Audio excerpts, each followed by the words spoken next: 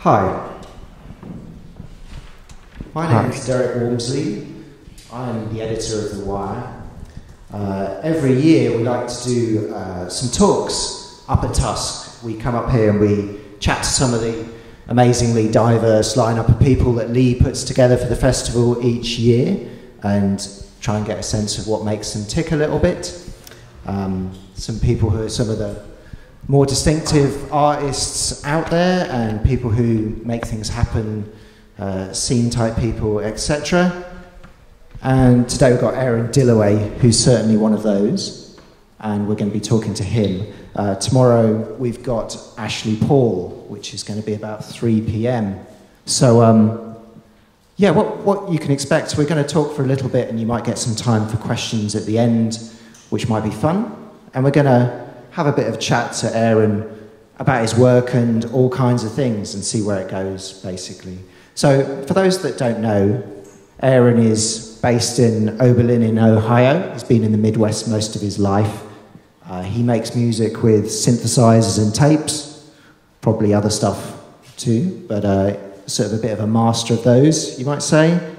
He was in Wolfeyes until about the mid-2000s, or roughly speaking, whereupon he struck out on his own. He runs an important label called Hanson Records, who've released things by Emeralds, Andrew WK, Blood Stereo, and many, many others for 20 years now, Hanson Records. Yeah. Wow. 94 was the first release, yeah. Wow, fantastic. And he's also playing tonight at 8:15 right here. So we thought it'd be fun to start with a video clip. So I'm going to show you a video of Aaron in action, and we're going to have a bit of a chat after that. So check this out.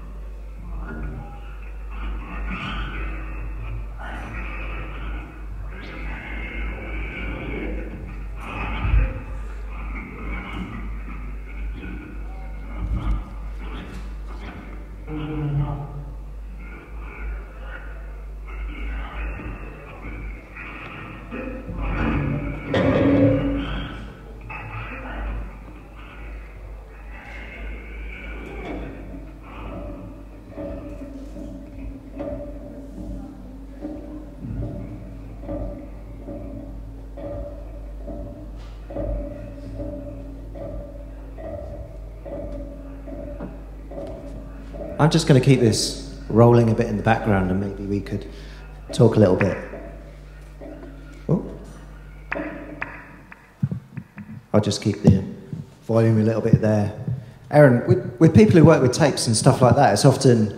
Sorry about the camera work, by the way. That was someone else. This was at Lausanne Underground Film Festival, is that correct? Yeah. In 2014. Yep. Yeah, last year. I often think with people who work with tapes, it's quite hard to see what they're doing. So I was curious just to ask, what are you doing here, and why have you got that thing in your mouth?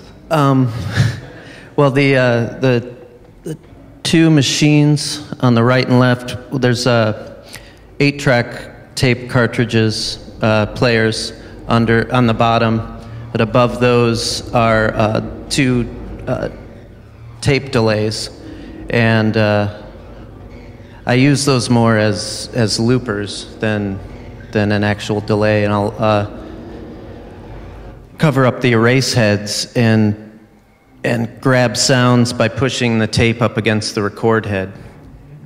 And so that's what I was doing with. I had a metal box that I was hitting there at the beginning, and then the in my mouth is a microphone. I'm just getting mouth sounds, and I can control feedback with, and that's also running through the tape. So the sounds from the mouth go through all the tapes as well? Is kind of everything going through tape heads and the tape machines? Yeah. There? Okay.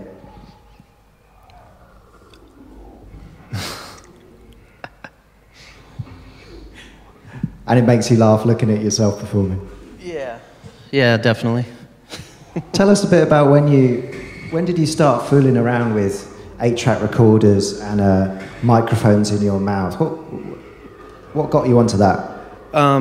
What got me into playing with 8-track tapes is my buddy we were living at this house in Ann Arbor. This was about 1996, and my buddy, we were big record collectors, and we both grew up with my buddy Steve and I both grew up with 8-tracks in the house, and he came across an 8-track player that recorded, which I had never seen before. So he brought that to the house, and one night we were watching Kenneth Anger movies, and we watched Invocation of My Demon Brother, which has a Moog synthesizer soundtrack by Mick Jagger. Right. And the repetitiveness, these loop sounds he was getting with this modular synth, really, I really latched onto it and wanted to be able to make something similar. And I had a Moog Rogue at the time, and but that's made a bit different than the modular synths. I couldn't get those looping sounds out of it that I was trying to get. So I cracked open an 8-track tape and made a very small loop, and then recorded my own synth sounds onto the 8-track cartridge.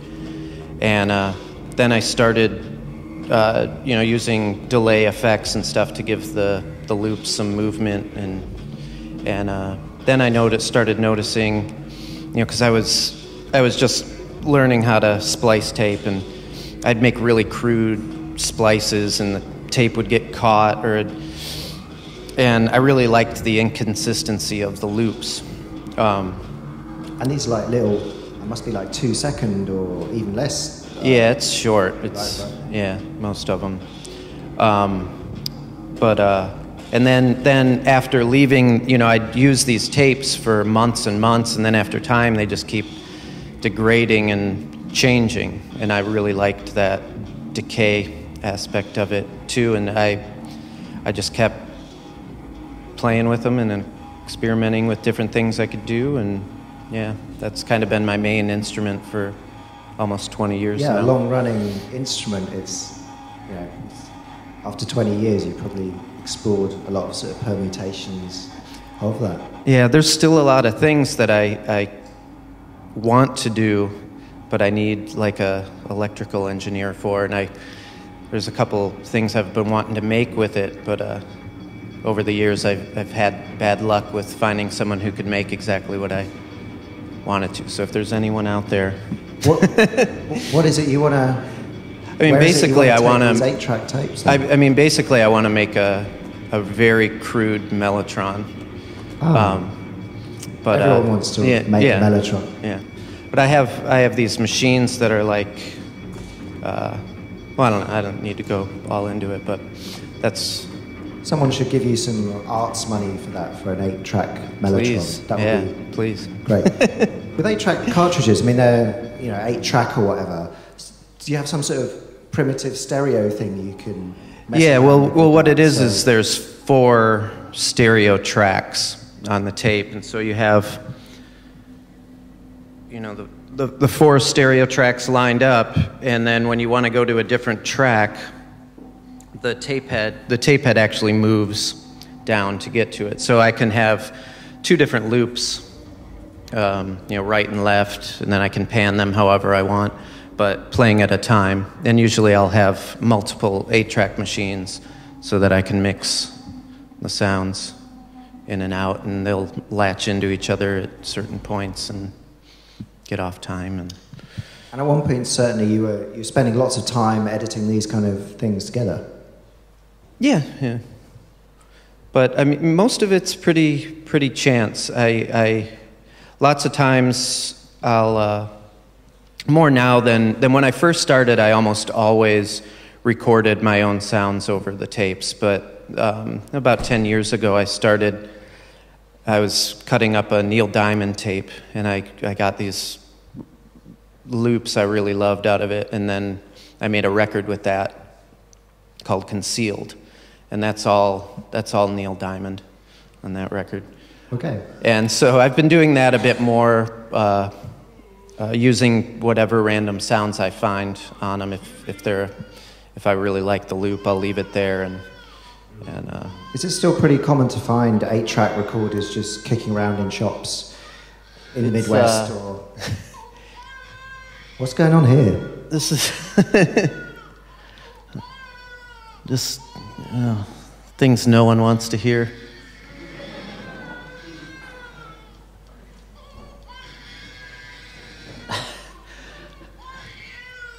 That's because there is a bit of a horror thing in your work as well. Well, this was a tape cartridge I found that and this I didn't do anything to. This was a cartridge that used to work in an old arcade machine, like in the 70s. At some point, it has all these sound effects on it. Okay. And this one is there you can hear the. Or we'll get little Jimmy to start crying again. It's basically, it would play this tape of a baby crying until you put $1 in the machine, and then it would stop. So it's this baby crying, and then this guy comes off you and like, you want little Jimmy to stop crying? Get your money out. That's the hardest sound to ignore. You can't ignore that sound. Your brain is programmed to respond to that sound. And after playing this a few times and like talking to people about it, like I've noticed that parents usually think it's really funny, and people without kids just can't handle it at all. They're just like, that's the fucking worst.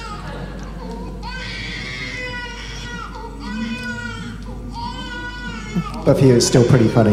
Oh yeah, and then what I'm mixing in this, the 8-track actually used all 8 tracks, and what I'm mixing in now is this. It's like a fake hair salon sound effect, and I don't know what that was used in the machine for, but it's got this, you know, just like mediocre rock band playing, and you can hear scissors and hair dryers and people answering the phones.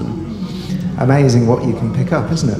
Yeah. For a while I tried to keep the baby tape going until someone would actually throw money up to me, but eventually or the I just in the venue I couldn't handle stop. it anymore, yeah, so I so You're quite well known for being a part of Wolf Eyes, and I think I'm right in saying you still got a sort of working relationship with some of those guys, or you've been on some of their records in the last 3, 4, 5 years, something like that. Yeah, Nate and I are really close still, and yeah.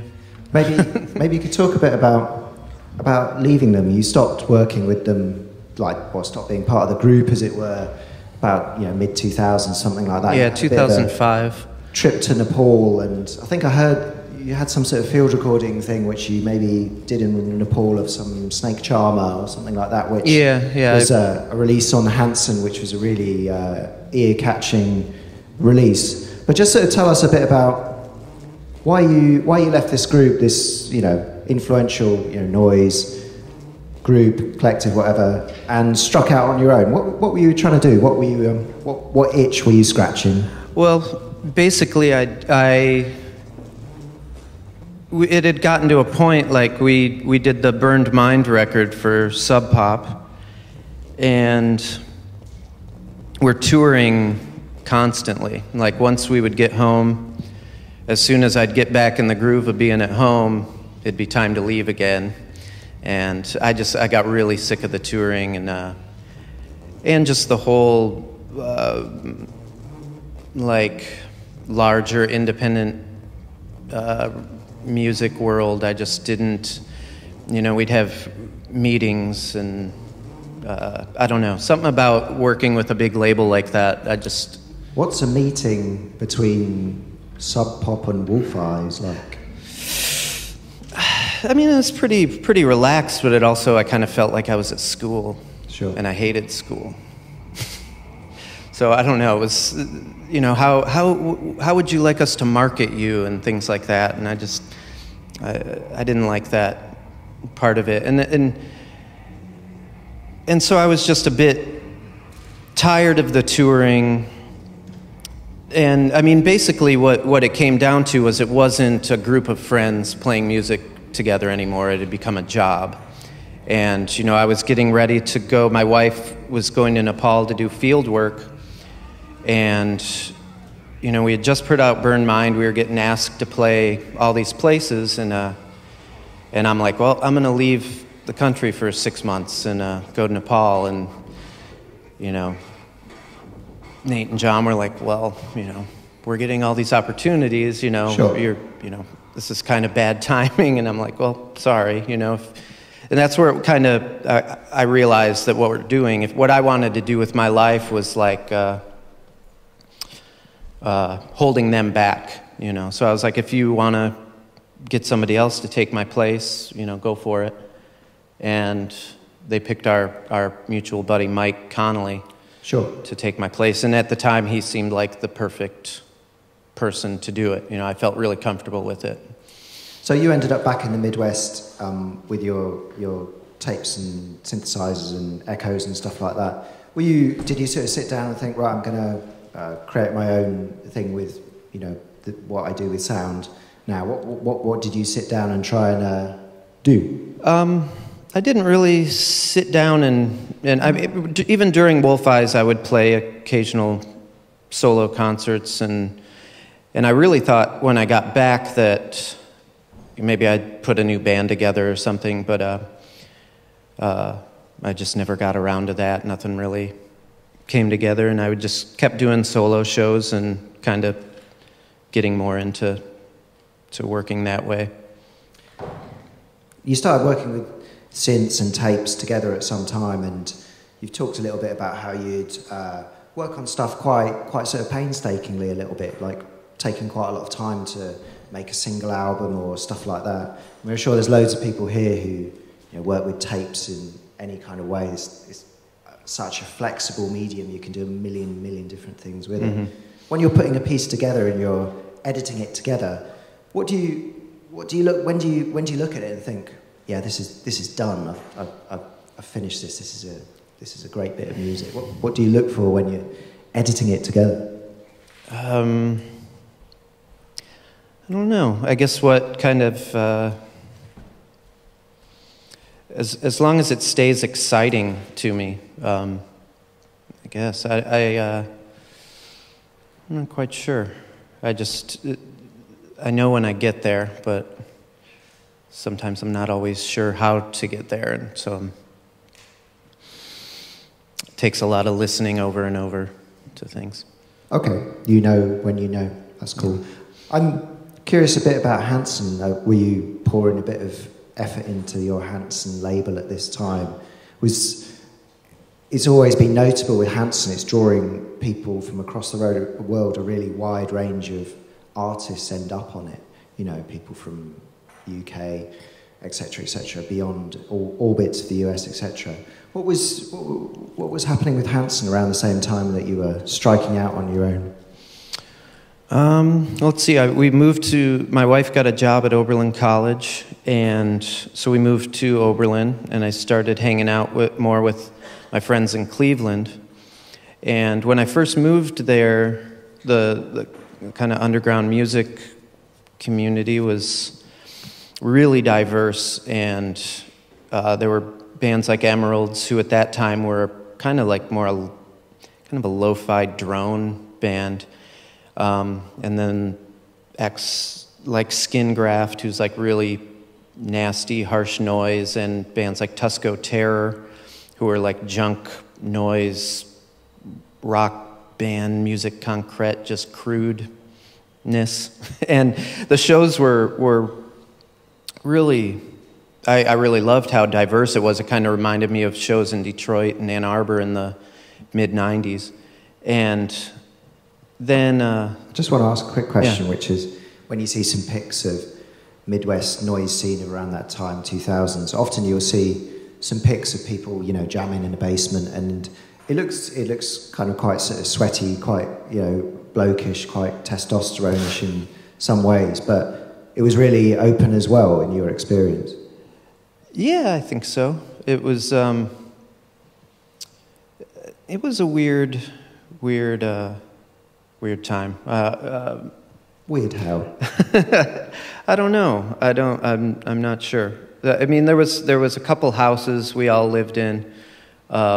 Just a lot of musicians and everyone working together. But yeah, it was mostly guys, and I don't know. Let me ask I'm going to ask a sort of deliberately dumb question, which is, at this stage, sort of, mid 2000s, was noise a thing? Were people saying, yeah, this is what I do, it is noise? When did people describing their music as that become a thing? When did people actually sort of start describing their stuff as that, if they ever happily did? I don't know. I think it kind of came to be kind of more written about and stuff around the time of the No Fun Fest. Sure. But I don't know if I could pinpoint a time. I mean, it ended up just being like a term used for many different kinds of music. I mean, if and not even noise, Sort of, it got used just to, to refer to the scene, but also just to indicate there was a bit of an open door policy on what you could do? Yeah, it wasn't like, you know, when I think of noise, you think of the haters or something kind of just straightly abstract and, but yeah, it ended up getting used for many, just kind of, I guess as a term like punk or something. Just and this was a fun scene. There was a lot of fun and a lot of, you know, energetic, euphoric jams around this kind of time. Mm-hmm. Okay. Let's play a little bit of your music, if you don't mind, from slightly later. I'm going to play a bit of modern gesture, and maybe we could chat about that. Okay.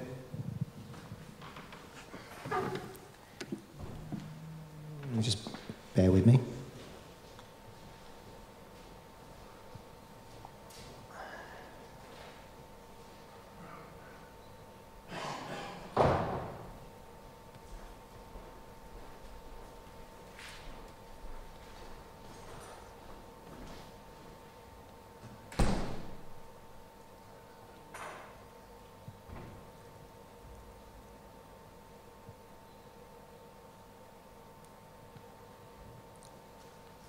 This laptop is a little bit slow. You can direct your complaints to the organizer of the festival.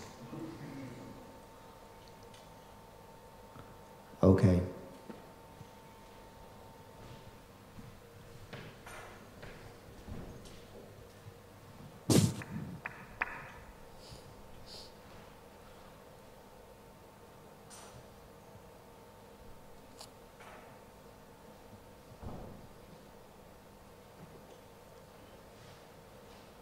How would your hair handle this?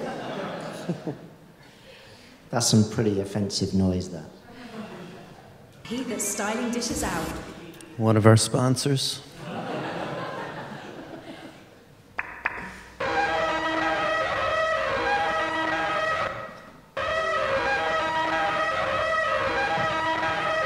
When is this from, Aaron? 2009, something like that?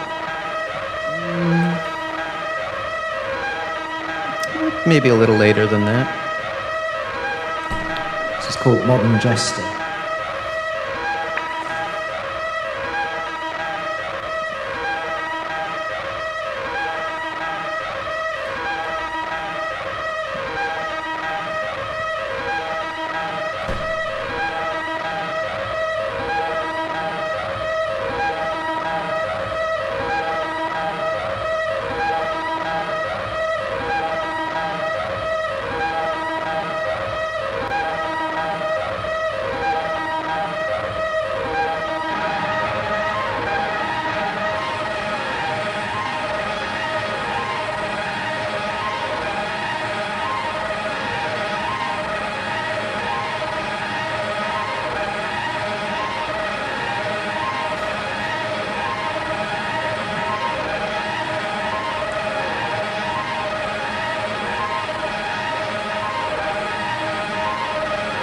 That just goes on for about 15 minutes. We'll just have a couple of minutes of this.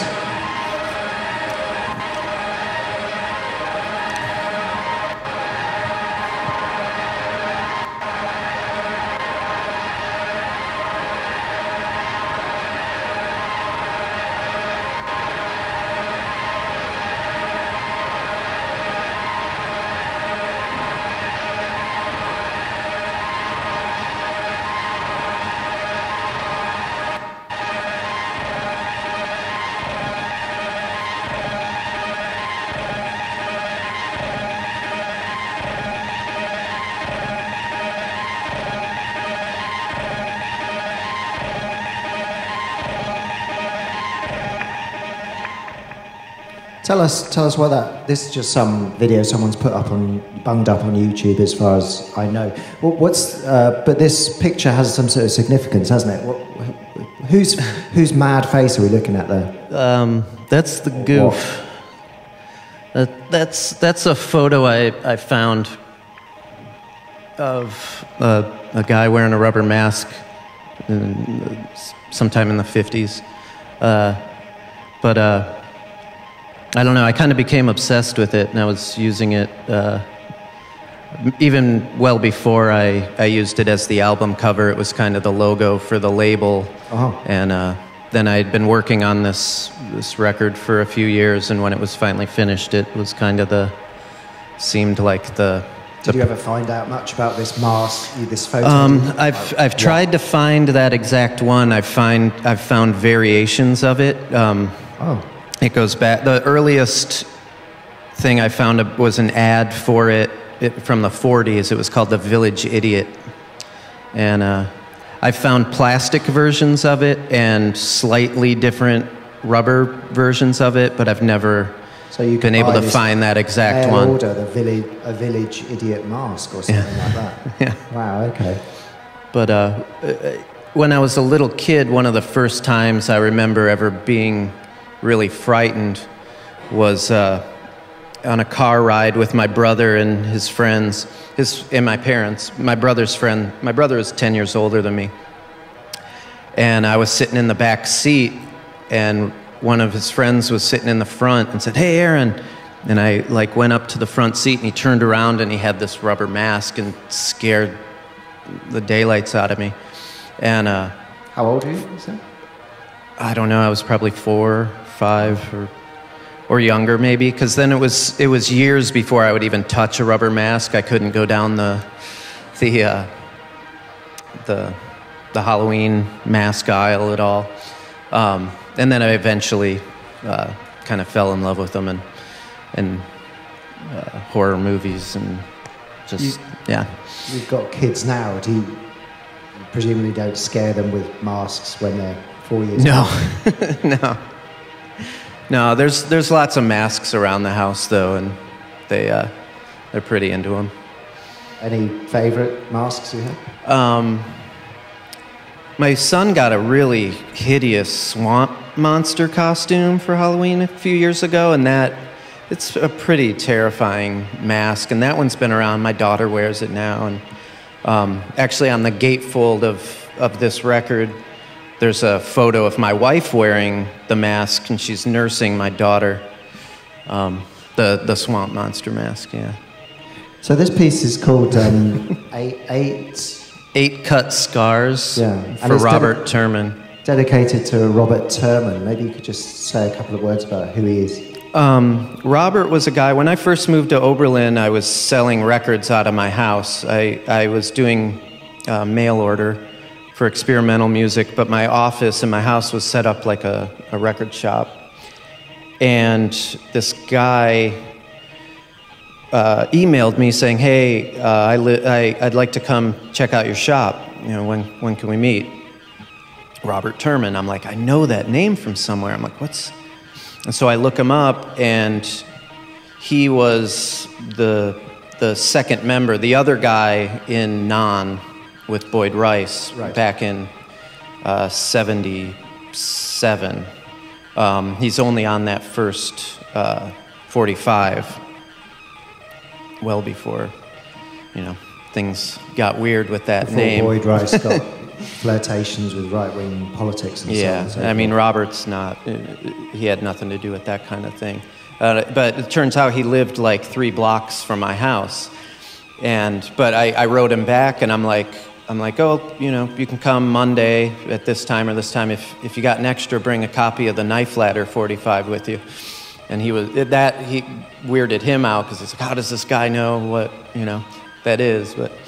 And so we became good friends and started playing and together. He makes Non is known for some quite, very intense sort of noise music in sort of early days, but a lot of Robert Terman's music is really mellow, really reflective. Yeah. But it's also all really loop based, and he would record things and not put them out, or just put them out.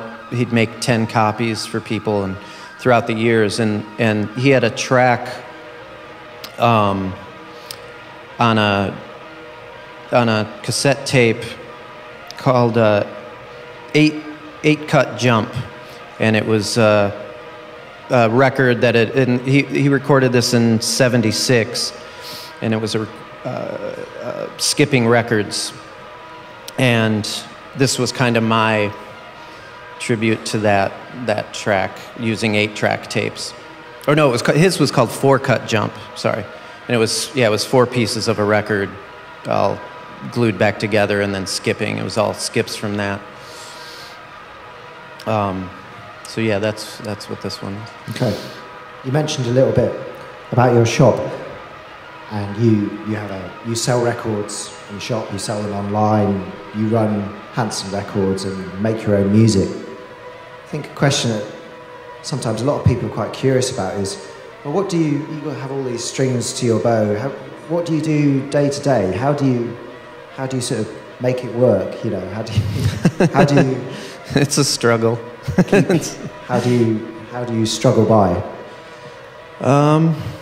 You know, hanging out with my hilarious kids and my wife, and you know, playing when I can, coming on long weekend trips like this, and yeah, that's how I keep myself sane and try to make it work. Okay.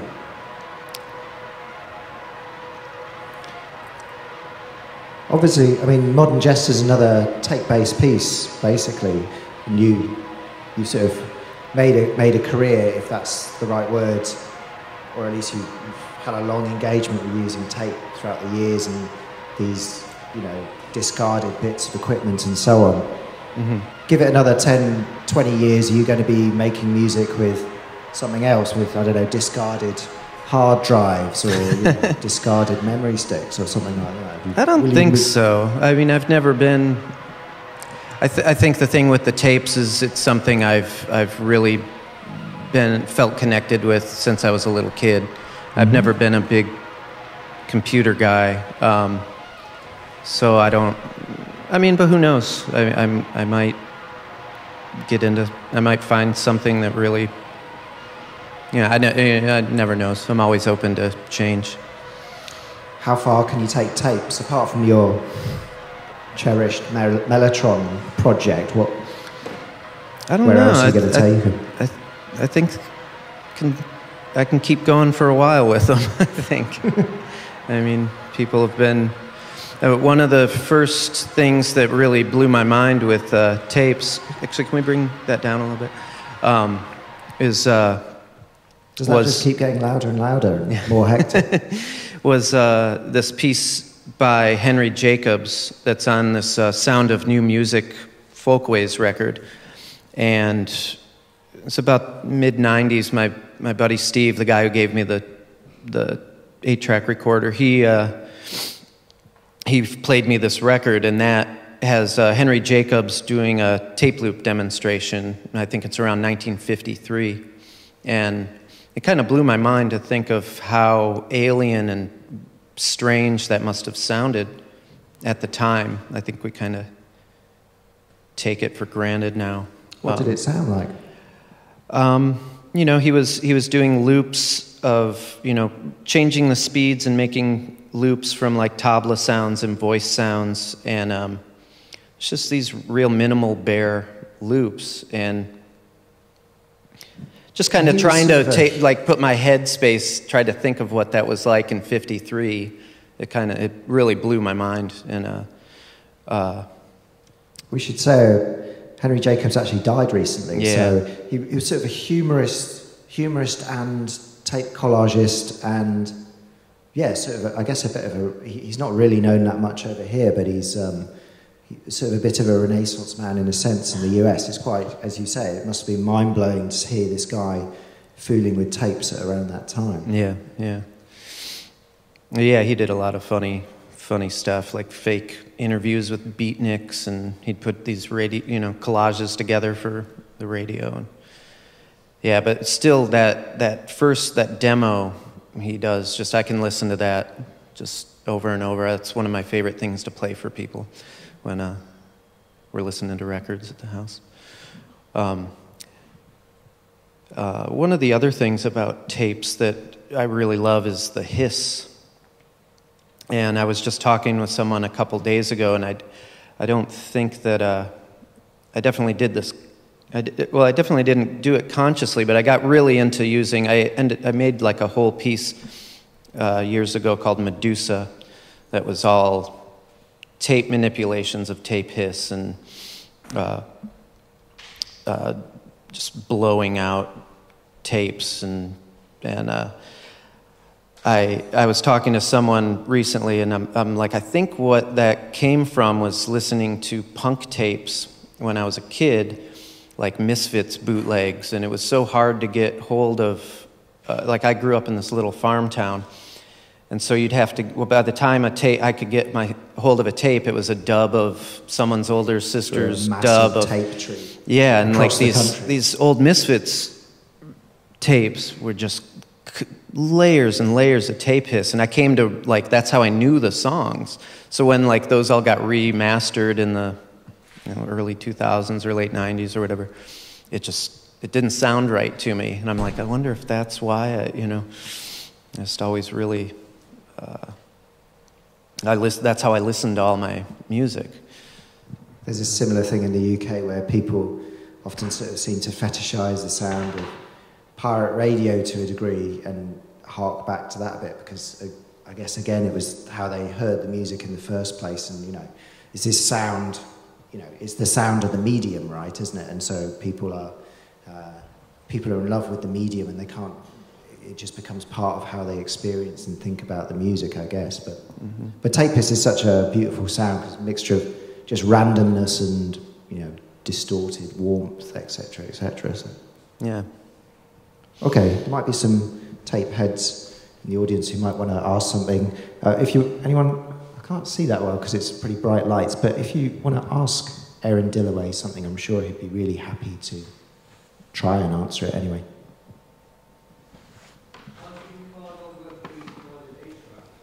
I'm sorry?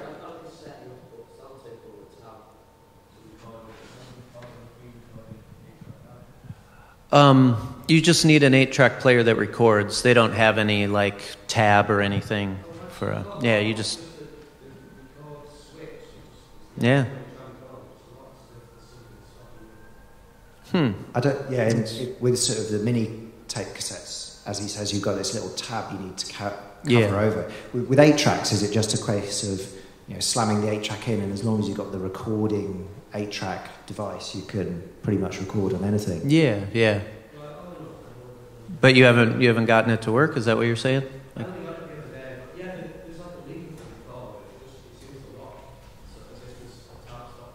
I mean, that could be maybe a broken machine. I've never come across one, or maybe it's a radio cart machine. Is it a radio cart or is it an actual 8-track? I'm not sure. So you've just got an 8-track machine? Yeah. Have you managed to find plenty of things to play on it and stuff like that?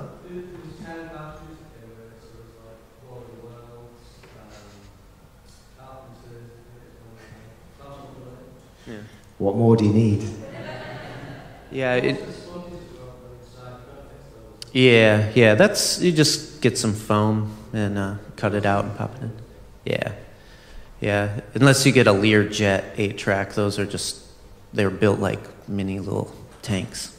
Learjet? Yeah, Learjet were one of the first companies to make 8-tracks and 8-track machines, and their 8-tracks are just, you try to pull them apart and you'll just break the whole thing. Okay. But one thing, like 8-tracks were really big in the States, and a big thing with them was truck stop bootleg 8-tracks, and I've kind of become obsessed with collecting. There were a lot of like sound-alike tapes that would come out, and it'd, say David Bowie, and then real small like as performed by. Not the original artist. Yeah, and they're incredible. Like some are just awful covers, which are usually the best, but the worst are the mediocre ones where it actually just sounds like Fleetwood Mac or something. But you'll get ones that are, they're just these session bands who would have to crank out, today we're doing, Man, that's a canny scam, isn't it? 'Cause you're stuck at a truck stop or something. You want to hear something or something, and so you're forced to buy this, David Bowie, Yeah, I found there's one called Delmar Sound-alikes, and they even have a whole blurb on the back on how, you know, rich people can afford the real thing, but here, you know, and it's like, and sometimes they'll even surpass the originals, and then you pop it in, and it's, you know, awful covers of Rod Stewart that just sound like, I don't know, there's some really good ones. We had our own thing over here, which is sort of similar, which is Top of the Pops records. I don't know if you've ever run across those, but that, again, it's the non-original artists performing stuff. And a really, really good one is this version of Crazy Horses by the Osmonds. Oh, wow. And of course, they don't have any synthesizers. They just have to get all the people in the studio going, woo! That's a favourite. Yeah, one of the craziest is a one I got called Tribe, Sing and Play the Hits of Lennon, McCartney, and Harrison. And it actually has them doing a cover of Yoko's Why on it, which is just, yeah, it's really, it's more insane than the original one. That's genuinely really fascinating. It always sounds sarcastic when I say that. I genuinely. Anyone else like to ask a question for Aaron Dilloway? I wonder what we can expect from your sets tonight, and the question is, do you know what we can expect? Not quite, no. We'll see what mood I'm in at the time. I usually have a bit of a skeleton in my head of what I'll be doing. I have a set of pre-recorded 8-track cartridges that I may or may not use, that I'll have at my disposal. But yeah, I'm not quite sure. Lately, I've been doing. Well, I'm at a strange point because I'm kind of finishing up a record right now, which is basically kind of what the set I was playing on that Luff festival. I kind of work live. I kind of write my stuff by playing live, and then I'll kind of put these records together after, you know, a few months or years of playing the material live, and then. So I'm kind of at a midway point where I haven't quite finished my record yet, so I'm still kind of in the headspace of this older stuff, but I'm also kind of moving forward and ready to move into the next thing. So, yeah, I'm not quite sure. We'll see. Towards the end of that, or the end as we saw it, it looked like you were getting pretty emotionally intense. Is that something that always happens with a set from yourself, or again, is it about how you're feeling? It happens a lot, but yeah, it's not always. No, it depends on the sounds that are coming out, and I kind of it's kind of yeah, just it really depends on how the things start building together. Thanks for the cool questions. I think we're running out of time, so we're going to wrap it up. Give Aaron Dilloway a big hand. Thanks, Aaron. Thank you. Thanks.